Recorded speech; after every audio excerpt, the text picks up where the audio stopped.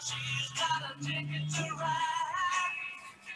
She's got a ticket to ride. She's got a ticket to ride, but she don't care. My baby don't care. She don't care. She don't care.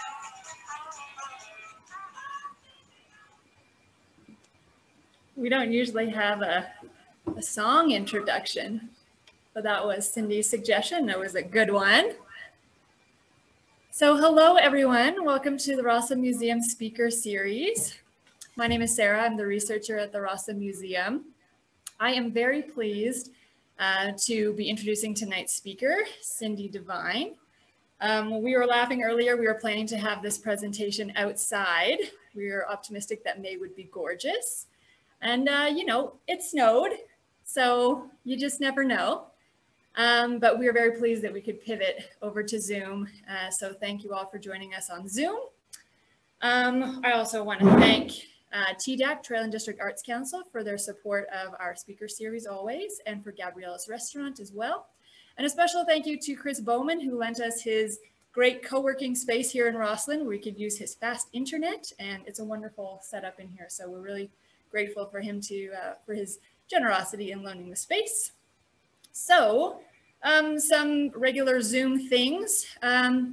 Cindy has given us permission to ask questions at any point during her presentation. So if you like, you can either use the chat feature and we can pose those questions to Cindy when they pop up in the chat. Otherwise, feel free to just unmute yourself or raise your hand and we'll see you. We've got two eyes on the whole group, so feel free to raise your hand and we can pause and give you an opportunity to ask your question. And also, we're going to have a Q&A time at the end, so you're welcome to ask more questions there. We're going to keep you all muted just during the presentation. So like I said, just unmute or raise your hand if you've got something to say. I think that probably takes care of my notes. You guys obviously all subscribe somehow to museum social media, so you knew this was happening. We have a newsletter which always provides more information about things that the museum is doing. And we've got lots of social media channels, so feel free to watch those too and see what's coming up. We do a speaker series every month, so there's always something interesting to keep a lookout for. So without further ado, I have the privilege of introducing Cindy Devine, tonight's speaker. So Cindy Devine, Queen of the Downhill. She is a local legend. By accident, she found herself in the heart of the Canadian mountain biking scene in Deep Cove, BC, and quickly realized she had a knack for the sport. After only 3 years on a mountain bike and many wins already to her name, Cindy won the first official World Championship downhill title in 1990. By 1992, Cindy had captured 1 gold and 2 bronze World Championship downhill medals, 3 kamikaze downhill titles, 3 Canadian downhill national championship titles, and the classic Desert to Sea 150-mile mountain bike race win, Palm Springs to San Diego. To this day, Cindy is celebrated for her role as a racer, mentor, ambassador, and for elevating the sport of mountain biking in Canada. Cindy retired from racing in 1994 as a 5-time undefeated Canadian national downhill champion. She continues to stay involved in mountain biking and has also returned to her rehabilitation medicine career with a successful consulting company here in Rossland. So without further ado, I shall turn it over to Cindy. So let me unmute you for a sec. Okay. You mute me?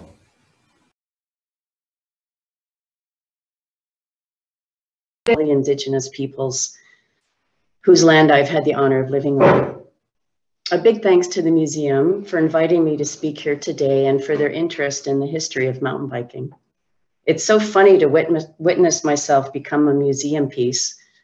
And it's really hitting me now, over 30 years later, how I was indeed a part of mountain bike racing history. When Sarah asked if I would participate in a presentation, I had no idea what people might be interested in hearing. She gave me 4 questions from her curiosity, and I wove my talk through these questions. How did cycling come into my life? How did mountain bike racing come about? What was it like for women in the first years of mountain bike racing? What brought me to Rossland, and how has mountain biking evolved since I moved here in 1990? The visual show I've created here is to show you the micro view of the journey for this kid's ticket to ride. Yet what interests me more is the macro perspective of a privileged white middle-class Canadian girl's lifestyle in the 60s and 70s, before computers and internet and cell phones and video games. There was only school, outdoor activity, organized sport, board games, my easy bake oven, and nighttime TV. Every kid has their own ticket on the journey of life, and I feel my ticket was in that little red purse. The photo on the left is myself at 4 years old, looking very capable and prepared to step out into the world with shoes, gloves, and purse. The photo on the right is myself at 20 years old, well into my bike touring lifestyle. By 1981, I was 21 and I'd cycled across Canada, and mountain biking still did not exist. But I believe these two components portrayed here of personal preparedness and pedaling endurance were crucial in my steep rise to become the first downhill mountain bike world champion in 1990. There are many paths to excellence, and every one of us has excellence within. It just depends if that excellence is discovered, nurtured, and noticed. Somehow our world really notices athletic champions, but we all know there are a variety of champions all around us. I don't believe excellence requires perfection, though sports medal podiums do require excellence.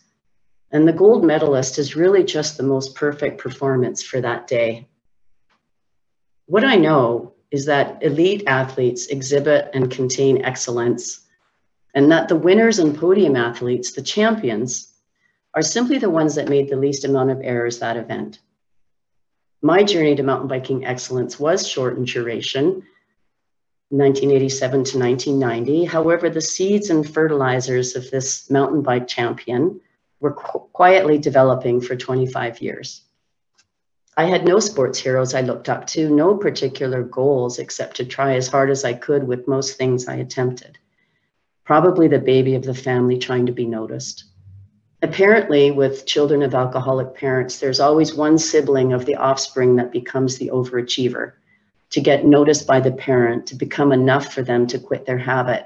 I fit into that theory.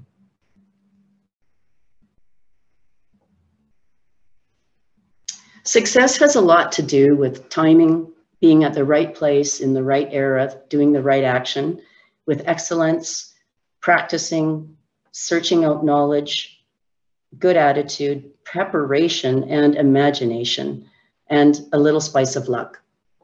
I had no aspirations before 1990 to be a world champion of anything.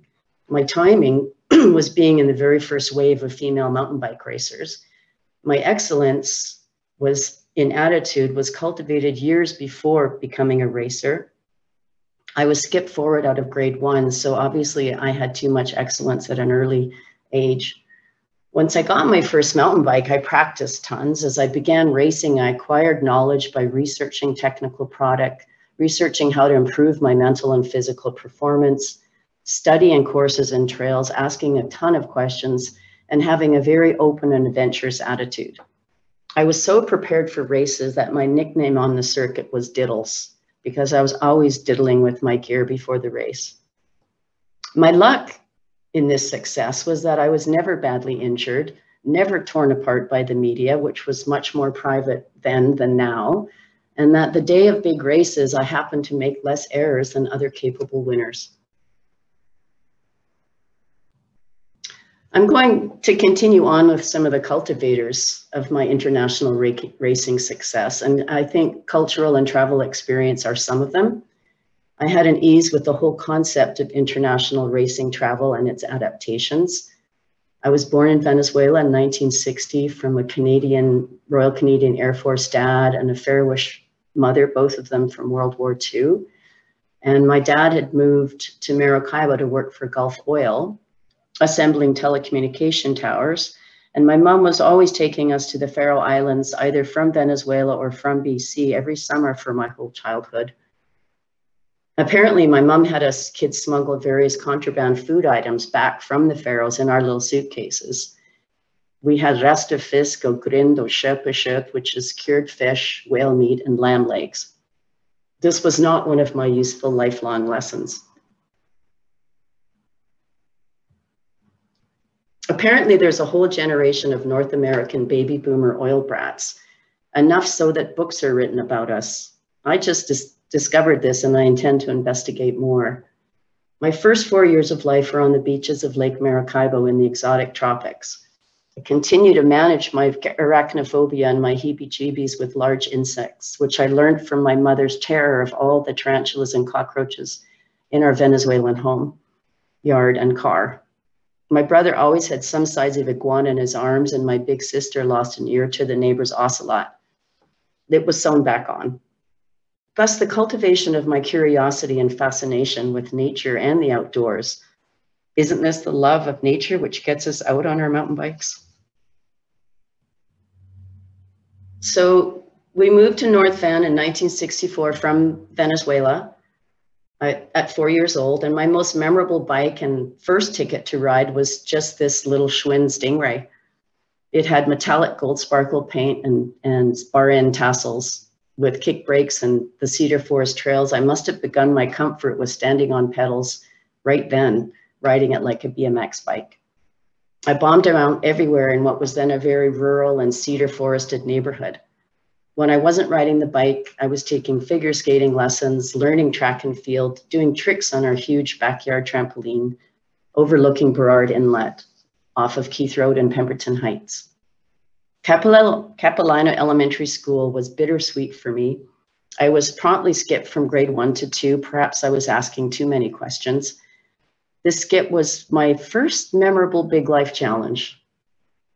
Back then, I was verbally bullied with my nickname Lumpy because I had an unsightly lump on my right forehead from falling off a high wall in Maracaibo. And the final stress, which must have cultivated a desire to prove my worthiness, was being the youngest of 4 kids with an alcoholic mom. I believe the beginning of my obsession to be perfect started here. I had something to prove. I wanted to be more than my school bully's nickname Lumpy. I wanted to be good enough for my schoolmates and for my mom.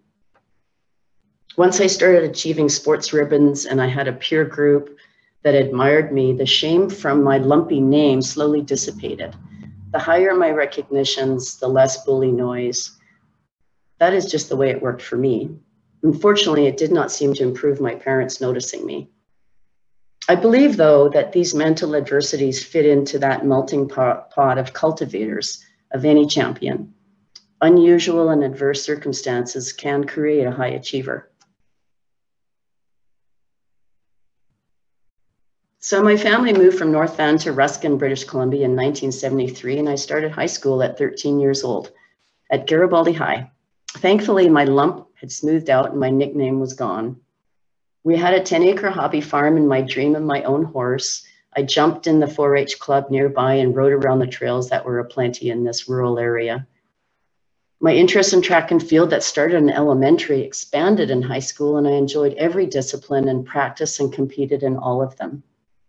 What I find so interesting is that the mental and physical development I gained as an ordinary, active Canadian kid was non-specific and completely varied, but oh so crucial in the future, as yet unknown, development of excellence in a brand new sport that was far in my future. I got a fresh start in Ruskin, but I kept up that high achiever mandate as it helped me with the stress of relocating and entering high school as the unknown one, the outlier. I felt safe being an academic nerd, plus a school athletic jock. It was a great way to spend my high school years. More cultivators of performance excellence, log boom balance for timing and coordination, and of course, pedaling power and endurance on my first road bike. My high school summers included lots of long stretches of Stave Lake log boom walking to find solitary tanning and diving spots. And this was the beginning of my road riding endurance. My weekend rides were from Ruskin to English Bay and back on the #1 highway and the Dewdney Highway routes. This is apparently 144 kilometers return. How and why does a 14-year-old do that alone? I still don't know.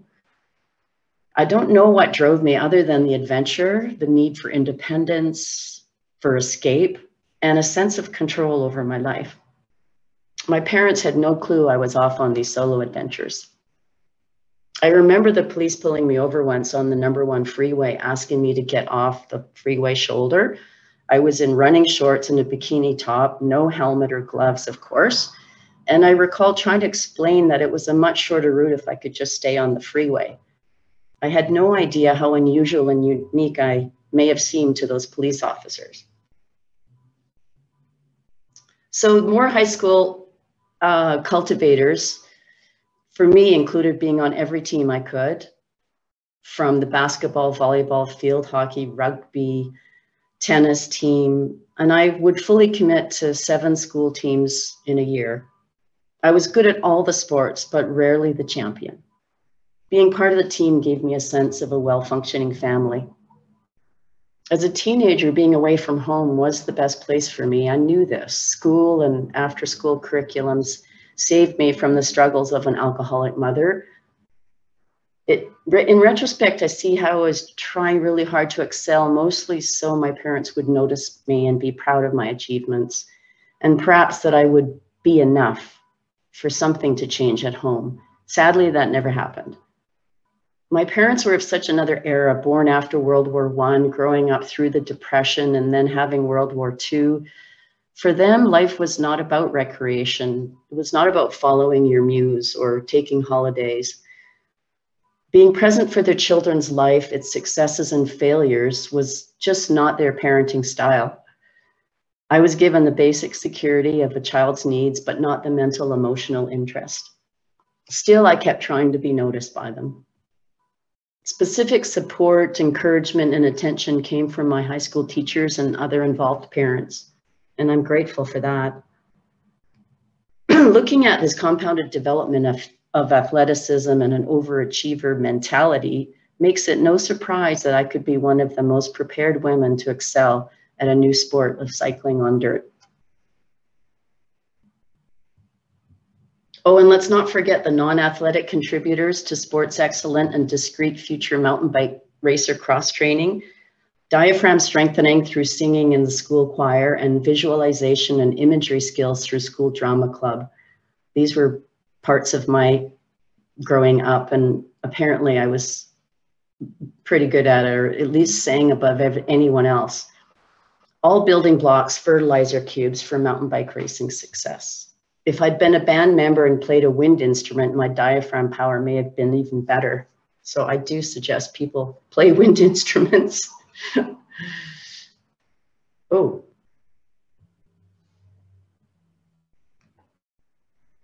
Okay. That girl, yeah. I've been asked over the years who my mentors were, and these are them: Mary Tyler Moore, that girl, and the Flying Nun. My heroines. They were strong-minded women, they had clear values, and they had tons of feisty get up and go. They gave me no doubt that I could do anything I chose to as a woman. Female athlete mentors were not on my radar at all.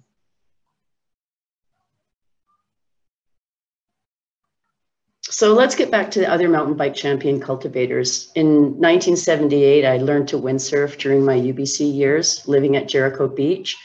And this boom gripping, pulling, and pushing developed hand strength for hanging onto future mountain bike handlebars rattling down slopes with no front suspension. From in 1980 to 84, I was either road riding to commute 35 to 120 kilometers return on work days, or I would road cycle tour Rupert to Vancouver, across Canada, from Newfoundland to Vancouver, the South Pacific, Hawaii, Fiji, Cook Islands, New Zealand, and another trip across Europe from Rome to Amsterdam, just when Chernobyl blew. I only have these 1980 photos of my very first tour with 3 rehab medicine faculty schoolmate girls, all adventurous, tough women in our short shorts and tiny tops, bare hands and heads. In 1983, after cycling in New Zealand, I was smitten with New Zealand and I discovered Queenstown. I lived there 3 years and I got to ride my first Gary Fisher mountain bike along a grassy double track on the edge of Lake Wakatipu. The combination of my love of pedaling and love of hiking into nature on dirt paths was presented to me in one funny looking package, the first early mountain bike.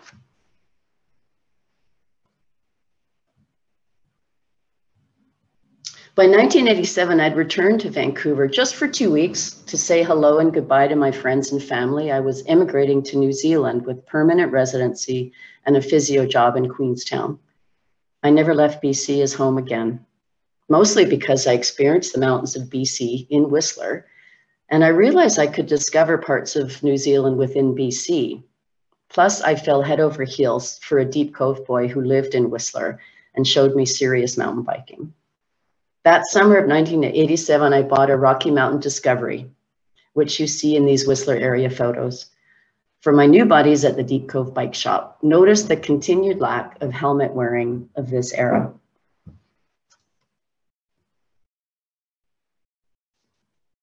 So my first ticket to mountain bike race came in Whistler. We started racing for our local sports shop, Jim McConkey's and Milo's Market, which is now called Nestor's Market.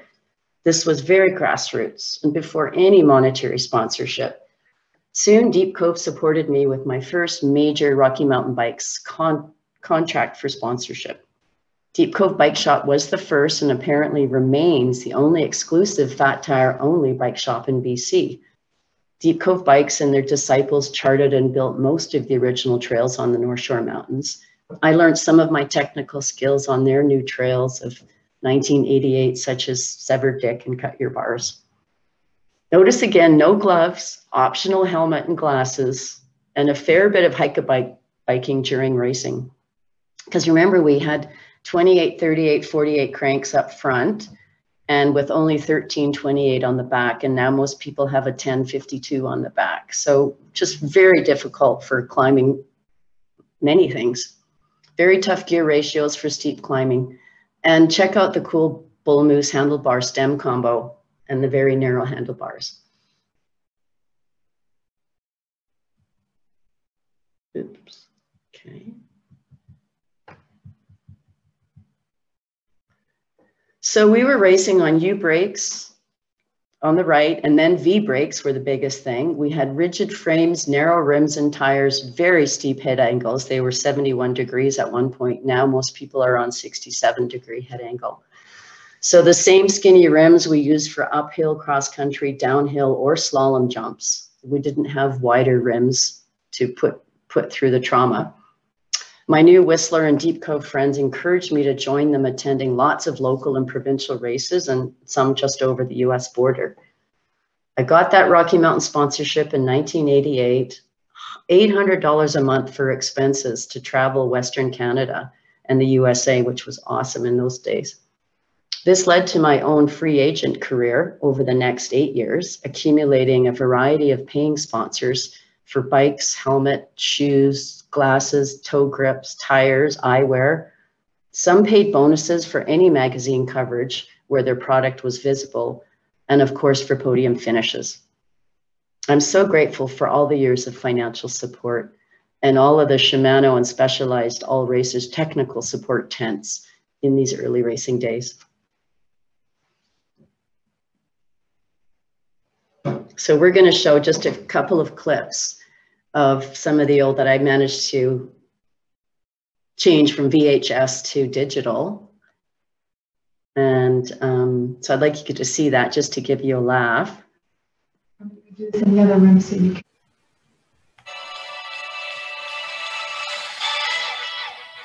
I think it's coming out now. Yeah. We're all good? Also Yeah, she said. in Milton, Ontario, the Canadian Tire Mountain Bike Championships. Hello, everyone. I'm Jerry Dobson. And what a fascinating day of off-road cycling we have lined up for you. 3 major events. The big event of the day is the Pro-Am, featuring some of the best off-road cyclists in the world, including the current world champion, Ned Overend. We have the Dual Downhill, which is an event that resembles pro slalom in skiing. And the first event of the day is the uphill sprint. Working with me today, a former world cycling champion, Gord Singleton. And let's check in with Gord now for a few words on today's race. I'm at the base of the ski hill here at Glen Eden. It's the start of the uphill sprint. It's a mass start event. The riders have to negotiate the slippery climb to the top of the hill, with the winner being the first one over the finish line, unless he puts his foot down, at which point he's immediately disqualified. So here we go. There will be two races. The women are up first, followed by the men. There are 5 women in this race, and away they go up this very steep hill. And 2 of them have broken away. That is Cindy Devine, number 27, and Lisa Muick, number 30. So it looks like they are breaking away slightly here on this very steep hill, Gord. The key here is to start out really fast and strong. Get your legs going. Keep the momentum. As the race gets steeper and steeper up the climb, it's hard, but once you lose your momentum, to keep the speed going. You see the girls here, they're pushing and pulling on the pedals as hard as they can, trying to keep it going to the top. And that camera angle there showed you just how steep it was as the 2 of them go up here. That is Lisa Muick on the left, Cindy Devine on the right, and they are neck and neck right here on the very steep part of this hill. And, oh, there, Lisa Muick, a problem for her. She slipped out of the toe strap there, and she could be in trouble. It's forced her off the course. She has lost the momentum, and it is now up to Cindy Devine. This race is hers, and she wants it. Well, there's no way at this point in the race that Lisa Muick can come back after pulling her foot out. It looks like Cindy Devine is going to take it all the way to the top. We can see her struggling, but she's staying on top of the pedals. The key is to push and push and push, not to give up the momentum. She's taking it all the way to the finish here. Cindy Devine, a Canadian girl for the Rocky Mountain team. Check She's out the going to win this bar. race. Lisa Muick falls right out of it. Tell me, what was that like coming up there? It's just great, just what I expected. Was it easier today? I mean, the conditions were pretty good, I guess. Oh, great. I was toying whether I was going to gear up for that steep bit, but I went in my lowest. It was a good idea. And we've just seen them come up this hill en masse, and now we'll see them go down the hill 2 at a time. The next race of the day is the dual downhill, and Gord, I guess it's a lot like a pro slalom event in skiing. Yes, the riders not only have to negotiate the steepness of the hill, they have to go in and out of the pulls where it's very, very slippery. The rider moving on to the next round is the one who can negotiate the fastest time over the 2 runs. So we pick it up with the women's final, and you are looking at Cindy Devine, the winner of the women's uphill sprint. Her opponent in this final is Elodie Brown, and so they're just about set, and there they go, and they have to be very careful not to miss those poles, Gord. And we've seen how steep the hill is in the race on the uphill portion, now going down at a faster speed. Bike handling is a real key factor here. They have to stay back on the saddle, keeps their center of gravity back on the pedals, allows them to take these turns at a higher rate of speed. And they're very tentative in the upper portion of the hill, but they pick up the speed now. You can see Cindy is opening up a lead here as she really is coming down. She almost loses it right there, but she keeps on the bike, and she wins the first run. And so now they go back up the hill, and they'll do it all over again, and the woman with the lowest total time will be the winner. And of course, they change sides in the second run here, so it evens out. So that is Elodie Brown closest to the camera in this one. Well, if there ever is a difference between racing on one side or the other, they've split it up. One has a chance at the left and the right. It looks like they're even at this portion of the hill. Very close in the upper portion of the hill, as they are very tentative there. It is very steep, so they have to be cautious. But you'll see as they get closer to the bottom, that is when they start to move. And Cindy Devine is starting to move once again. So this is very cool. Cindy Devine is in front, and there she is opening it up right now, and she wins it again. So Cindy Devine is the winner of the dual downhill. Excellent result for Cindy Devine, winner of 2 races here this afternoon. Thanks, Sarah. I just wanted to include that clip because Elodie and I in that slalom, little did we know that in a year's time, we would be the gold and the silver world medalists for downhill. So I just thought it was quintessential seeing us in our early days as the 2 Canadian girls. And then, you know, we become Canadian sweethearts when we won the worlds. So the next clip is the US Nationals.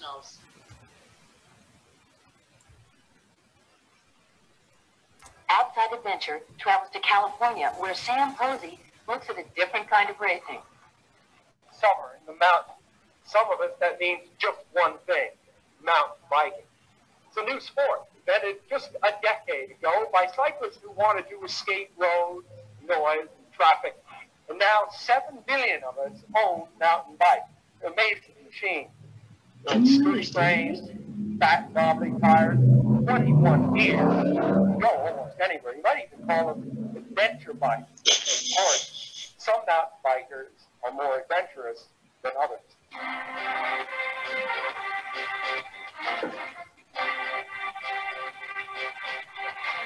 This is mountain bike racing. It is not for the faint of heart nor weak of lung. This is dirty, dusty, bone-jarring work.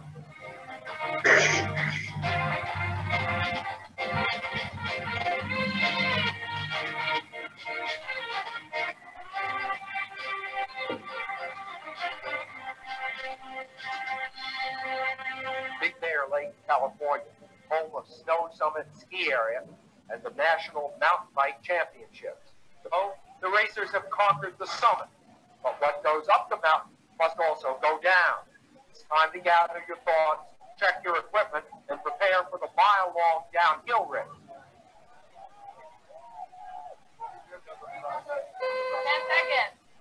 5, 4, 3, 2, 1, go. The course drops 1,200 feet along an expert ski run called log shoot. There's more than one parallel between downhill mountain biking and skiing. Both require grace and composure, an ability to read terrain, to turn with subtle body motion. No question, though, which is the bumpiest way down. The mountain bikers will reach speeds up to 50 miles per hour. Victory goes to those who push the fine line between control and terror. The local amateurs go first. It's steeper than they thought.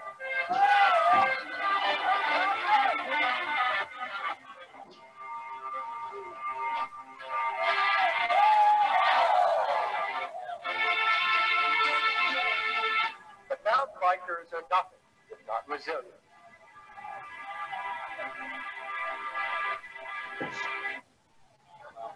The women are up next. Margaret Brown Day from Costa Mesa, California, the defending national champion. Sarah Valentine from Breckenridge, Colorado. A fall near the bottom costs her precious second. Lisa Buick from Durango, Colorado. She's the first to beat the 4-minute mark. Chris Culver, an amateur, takes the bumpy road to the lead. But it's Cindy Devine from British Columbia who shows the fastest way to the bottom. I just tried a mountain bike 3 years ago, and in Canadian standards, I was very good. And I thought I was a hill climber. That's the funny part about now when I come to America. I'm nowhere near a hill climber. But she wins by 34 seconds. Outside of... Thanks, Sarah. Well, I hope you guys like that because it is so classic old with the narrow bars and the narrow rims and oh my gosh. So and yeah, you're right. The horror, when I moved here, I was wearing that neon stuff, those neon colors. Shocked everybody. So we are moving to the number 17, I think.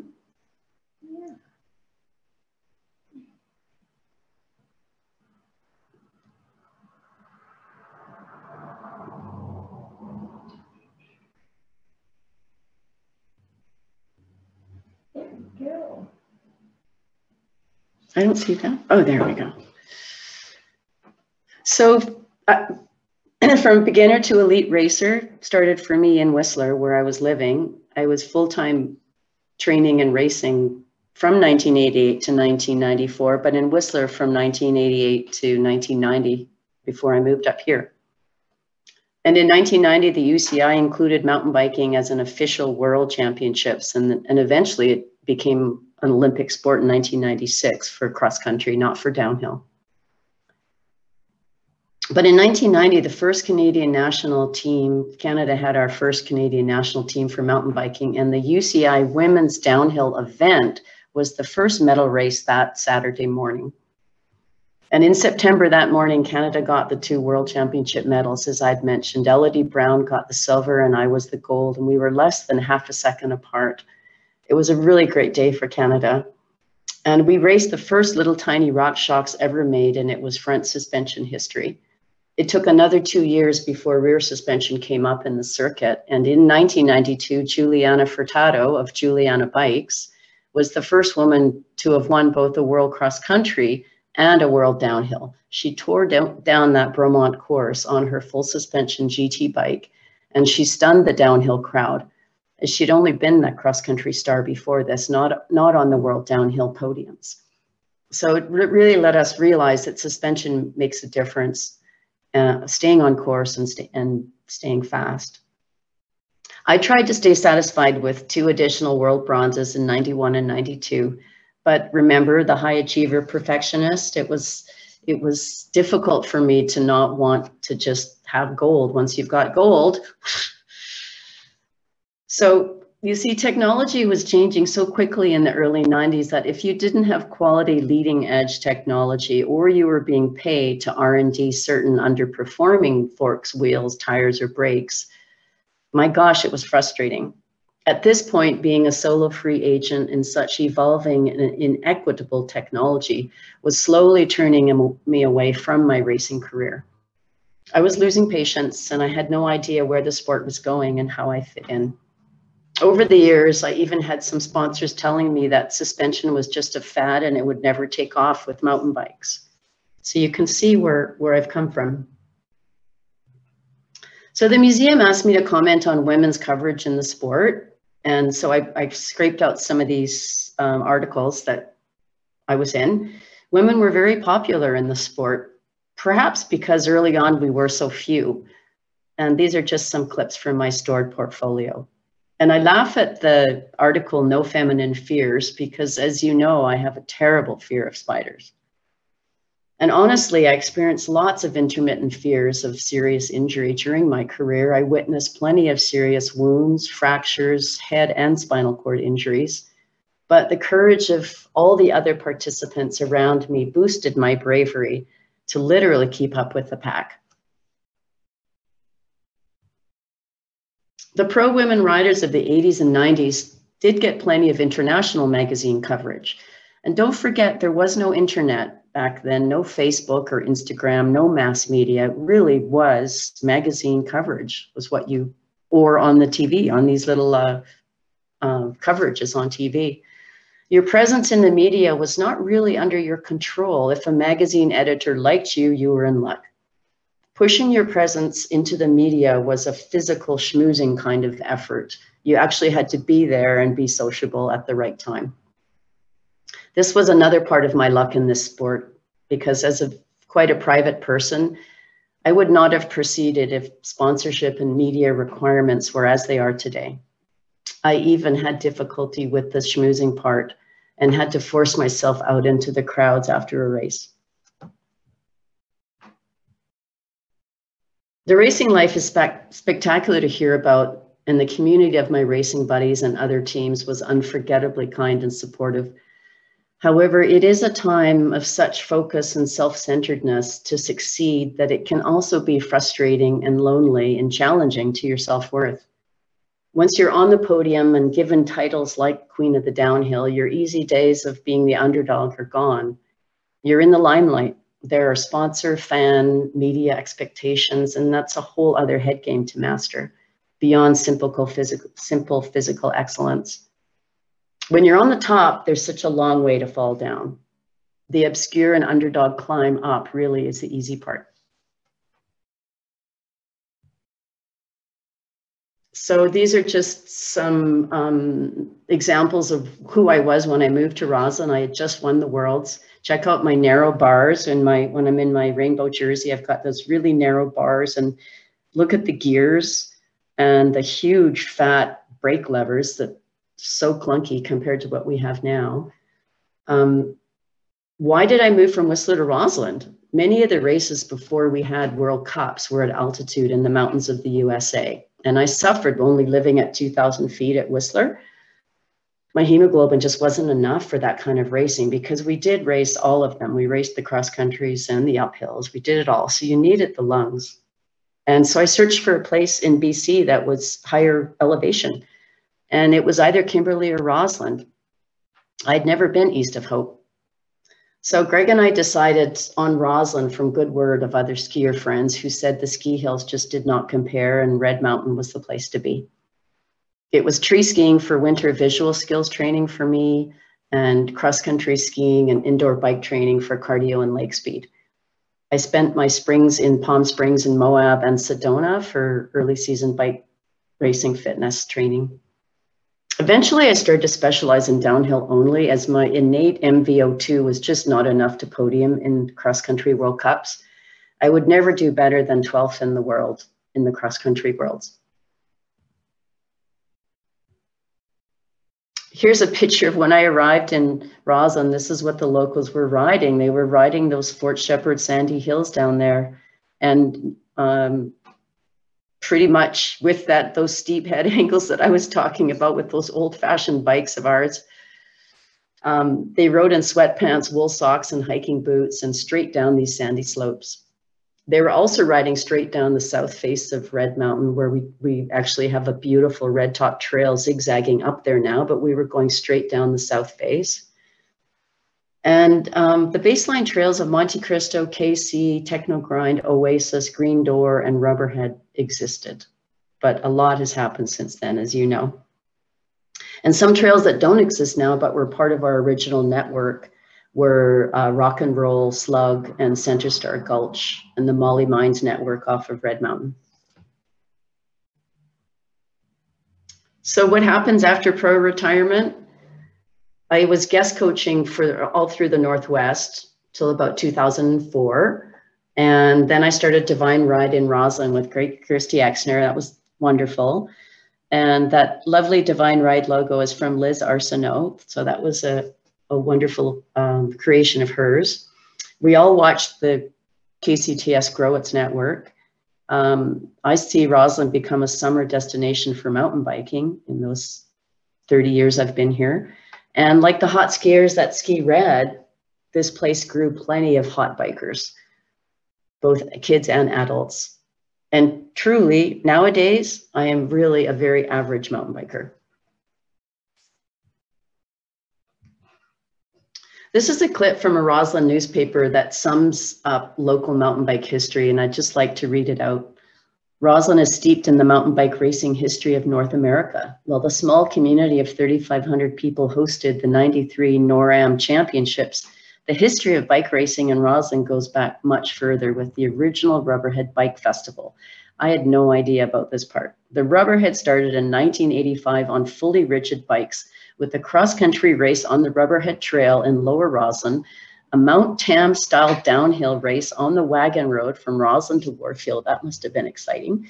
A ski-inspired dual slalom, and an innovative techno grind race where the cross-country races were penalized time for dabbing on the highly technical sections. The Rubberhead was hugely popular at a time when mountain biking was exploding on the scene. I bet you could count the number of mountain bikers on your fingers and toes when we first started, says pioneer Terry Miller. It was new and exciting.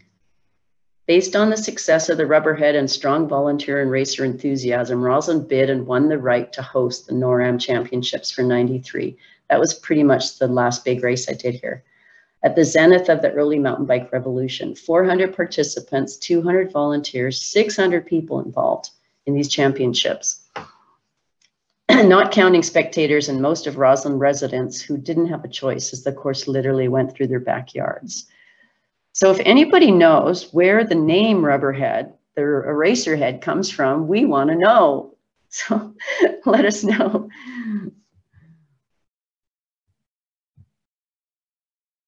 And then I wanted to talk just a review. I'm sure some of you know, but it's pretty interesting to look at the development of our trail system, and with it, the cost of houses.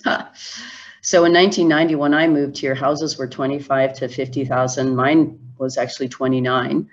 And the trail system becomes part of the Rossland official community plan. By 96, KCTS was established and we got our first proper trail, the Centennial. In 2000, KCTS finally had 12 trails. By 2003, that was tripled to 37. 2004, Revolution Cycles Bike Shop opens, thank you. And the Devine Ride bike camps started. By '06, we had 39 trails. By '07, Kootenay mountain biking and Betty Gohard begins. And by 2010, 43 trails, 2011, 51, and presently 70 trails, which is really a lot, remember, to maintain. That's the tough part. We can have all the trails in the world, but after a winter, they're all trees down and all sorts of stuff. So having 70 maintained trails is incredible. And by now the house prices are up from 350 to 950K. So a lot has changed. And my final slide is talking about ordinary to excellence to ordinary again. And that, to me, life seems like a sine wave where we have pulses of closeness and separation, socialization, then solitude. We have positive and negative experiences, wins and losses. And that's why the saying, this too shall pass, and the only thing you can be certain of is change, makes so much practical sense to me. My World Championship experience was just one sine wave of excellence in my life. There may be more, likely out of the sports realm. If you dissect your own life, you'll see your own waves of excellence and mediocrity, and you will witness the natural rhythm of your own change. The takeaways from my cycle career were, please really celebrate and install your accomplishments. I do regret that I didn't really feel each time I won a medal. When I won the Worlds, I was already thinking about what the next medal would be like. And it's hard to get out of that habit of always having to look forward to make further goals. And I'm going to keep doing this. I'm going to keep doing this. So please celebrate and install your accomplishments. And what I took away from my cycle career is a lifelong commitment to inner and outer health and fitness. And another big thing is to allow physical and mental recovery. When in doubt, rest. And the big thing I learned is I am enough, as is. I am enough. So personally, I really enjoy my present life of mediocrity tucked away here in Rossland. And now my effort in excellence is in the emotional and spiritual growth realm. So thanks for listening. And I'm here if you have any questions or not. Everybody's clapping for you.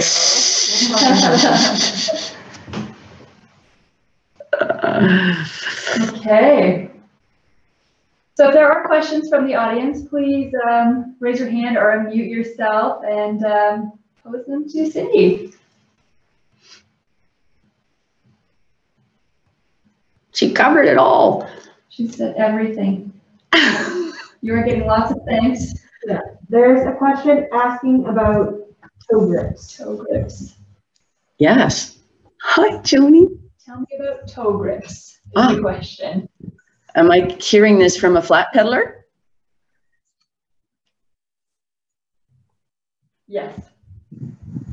So we all had the toe clips that you probably see on some old road bikes even, but I got something new. It was a toe strap. It was diagonally, it was called a power strap. It was the latest and greatest, and I was well paid to use it. But nobody thought about going flat pedals back in those early days, and we didn't have cleats, so we had some form of a toe clip.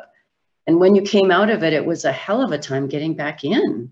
So it was really, I almost lost the Worlds because of my toe clip. I came out and I couldn't get back in, and I lost time, and I thought for sure that was it. That's very lucky that I won by that half a second and got the gold medal, because I had a huge amount of time trying to get back in my toe clip.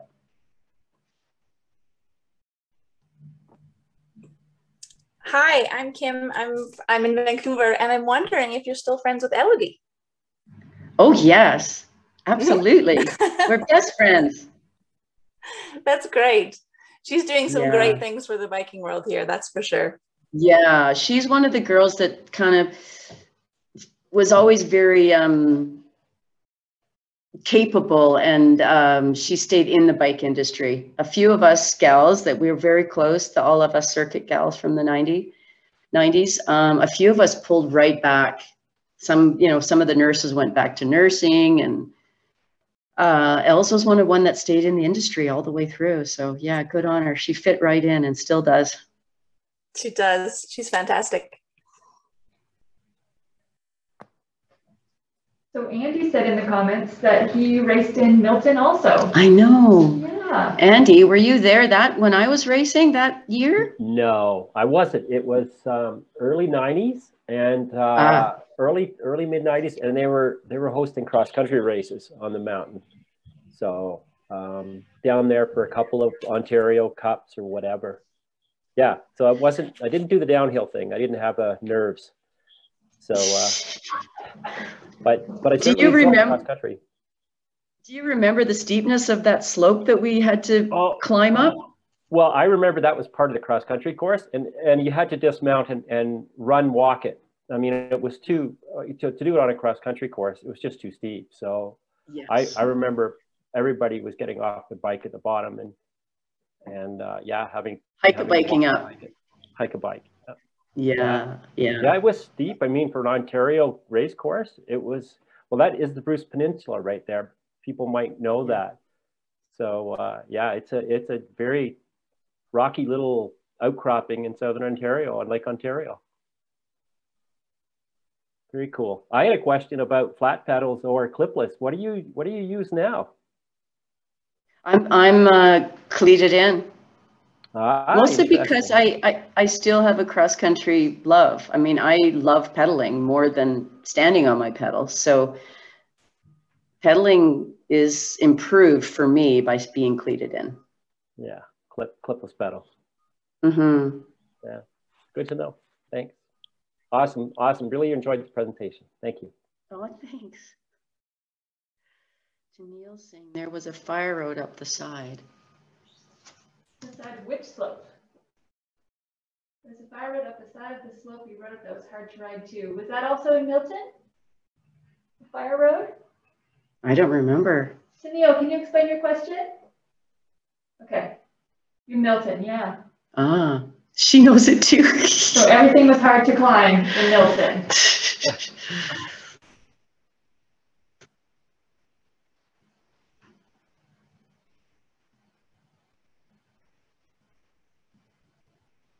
I guess I pretty much covered it. Yes, you did. A+. That was excellent. Excuse me if I may, I have a question. Hi, Joni. Cindy from Palm Springs, we miss you. Come back to Palm Springs soon. Okay. And I can see why you're a relic in the museum. It has been over 30 years, so glad to have known you all that time, and you have been an inspiration. And I love the parts of your talk where you not only talked all about the technical, but also about your inspiration, because I think that ties into our everyday life. So no wonder we're still friends. So thank you. Oh. See you when you get Thanks, here. Joni. Joni was in my racing career life. She was a manager, and yeah, she stepped out of the racing world as well, though.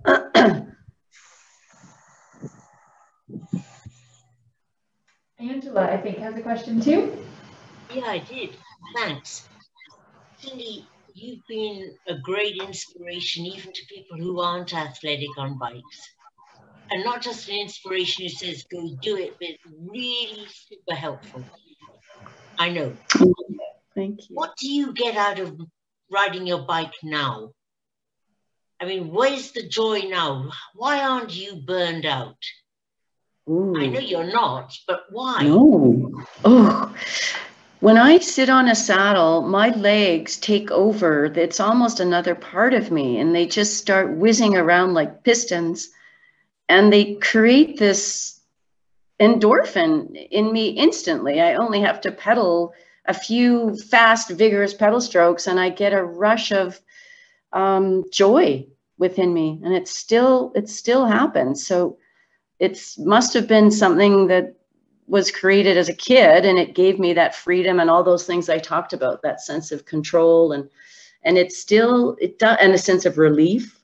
So it's almost it's becoming innate. My legs just take off. It never feels like a chore. Do you also find, I'm curious, do you also find that when you're biking, so whether it be in the mountains or on the road or whatever, you have to be present? Like you have to be in the moment, right? You can't sort of let your mind go everywhere. And so it's almost meditative. That's my perspective. Definitely. Certainly mountain biking. You can go, you can start to wander when you're road riding. Your mind can wander because it's a little less, you're not looking so closely. But that's the beauty of mountain biking, is it forces you to be present. Yeah. Otherwise 100%. you're going to, yeah. So it is a form of like walking meditation, but it's instead cycling meditation when you're, well, even when you're not good at it, because you're looking at where you're going, but particularly when you're comfortable with it, there's a sense of ease and with observation.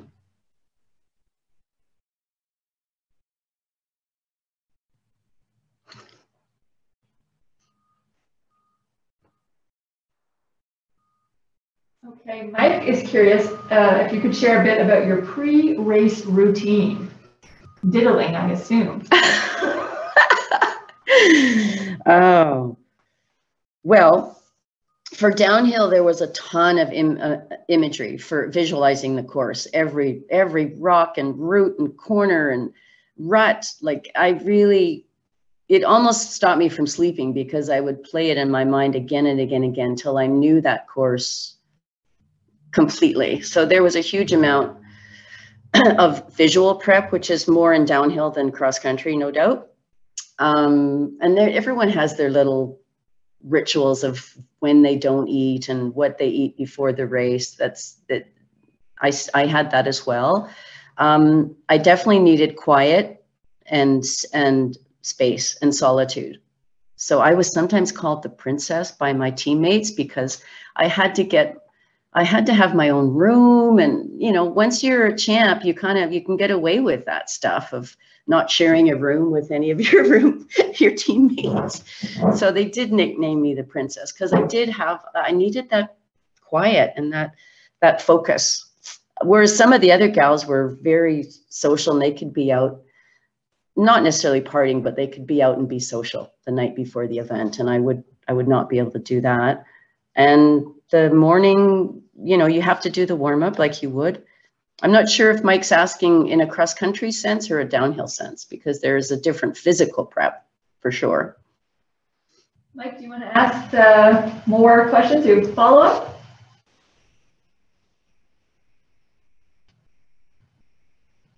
He's writing furious notes. Yeah, he says that's enough. Okay. Gabe is wondering what your favorite mountain bike trail in town is, or your favorite local cycle tour spot. Oh, that's Erica. Sorry, Erica. Mountain bike trail or touring area. Oh, well, it wouldn't be here for touring, for cycle touring, just because of it's pretty hard to match Europe with all the small villages that you hit, within 20K rather than our huge distances where you're looking at the terrain. Like I found cycling across Canada one of the toughest visually to do because it's just too long in between quaint things to see, unless you haven't seen BC or Canadian forests from Thunder Bay to Manitoba and the prairies. So I would have to say tours are more in Europe. And I don't think I can tell you my favorite trail here. It's very difficult. I really like Colonel Angus lately. And I must admit, I do have an e-bike now. And so I can really ride without the back pain that I developed from crashing, down mountains and blowing out all my discs with no suspension. So it's really helped me ride longer without any pain. And so a ride I just did today, which I really love, is Merle Heights Chainsaw Bluff. Speaking of injuries, Nicole is wondering if you can talk about recovering from bike injuries and how you return comfortably to the saddle after injuries. Ooh, well, I've never recovered from the, multiple lumbar disc herniations and all that, and the degenerative disc disease that was sort of compounded over all those years. And so it's really just management. But I have a new injury. I have a thumb sprain, which lots of bikers get falling off. Mine was from ski skating just in the end of April. But how do you recover? Tape it, tape it really well. And you have to alter your trails to work around your injury. So if your knee's hurting you, you can't do a ton of climbing. And if your thumb's hurting you, you can't do a lot of rough terrain because you're trying to grip the bars and it's hurting your thumb. So a lot of it's common sense. And as a physio, of course, we don't always practice what we preach, because I do notice that my thumb's really sore from doing chainsaw and all that today.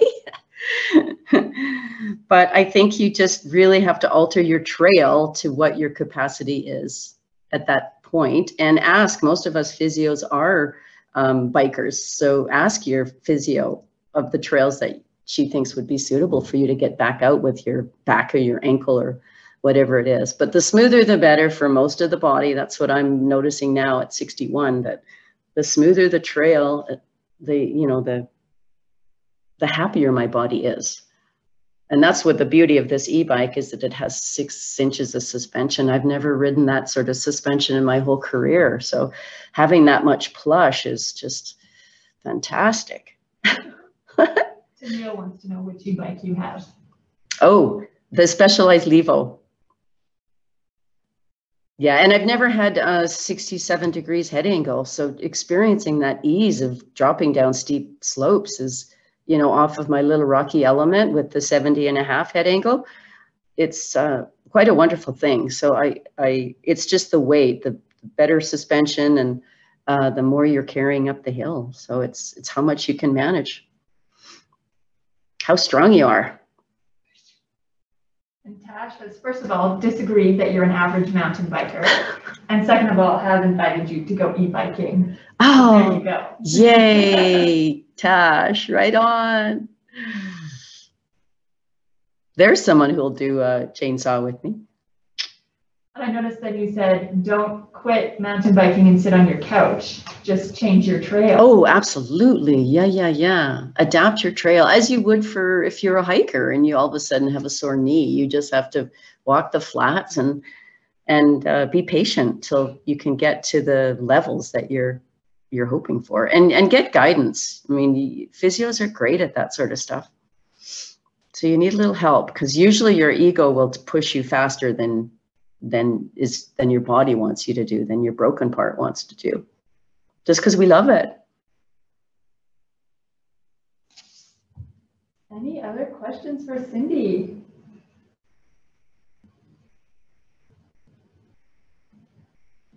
Thank you all. Yes. Well, thanks everyone for attending, and we'll put a recording of this presentation up on our website when it's ready to go, so you can share it around and pass it around and watch it again and again and again. Bye. Thanks, everyone. Thank you.